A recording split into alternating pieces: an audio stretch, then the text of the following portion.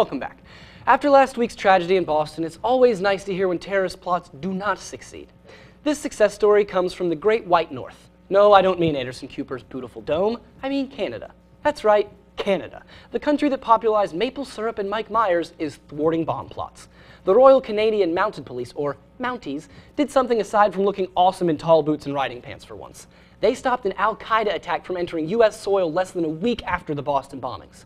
So for this week's takeaway, I'm saying thank you, Canada, for more than just being the butt of all our American jokes. But I'm sure you're not familiar with what a butt is in Canada. White people, right? It's really hard to find a way to be prejudiced against Canadians. But I'll try, eh?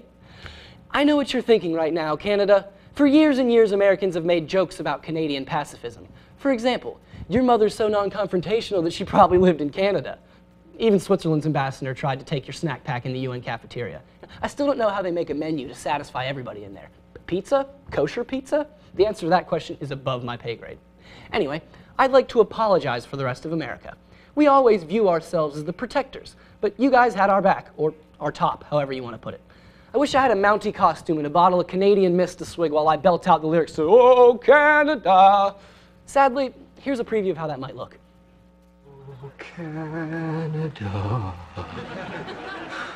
our home and native land. My America gene prevents me from finishing the entire song. I'd probably start blathering something by Toby Keith toward the third stanza anyway, so just appreciate the sentiment, Canada.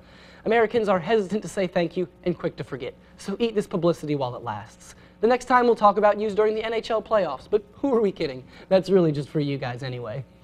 Join me next week for a special 30-minute season finale here on The Update.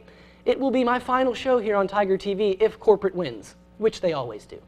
So until next week, watch my show, send angry emails to corporate, and always remember to update yourself. Thundercats, whoa!